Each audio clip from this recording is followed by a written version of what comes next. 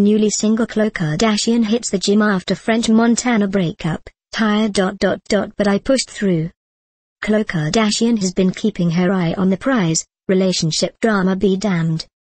Just hours after the world found out that she and rapper French Montana had split up after about 8 months of dating, the newly single star hit the gym and powered through a high-intensity workout, refusing to miss a beat in her usual routine. G-Series at Gunna Fitness. I was tired today but I pushed through. She Instagrammed a pic of her perky hot pink sneakers, giving a shout-out to trainer Gunnar Peterson.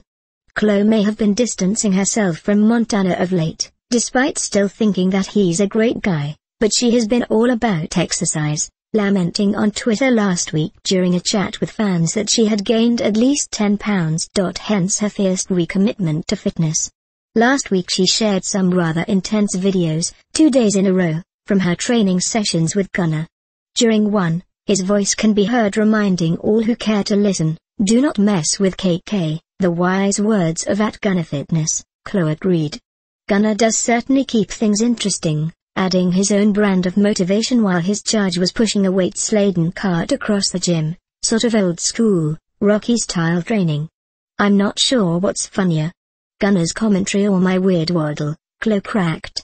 And despite the bumps on her personal road, she was back in the gym yesterday, humorously alerting her fans via Twitter that she had run smack into a pic of Mom Kris Jenner in a bikini hanging on the gym's wall.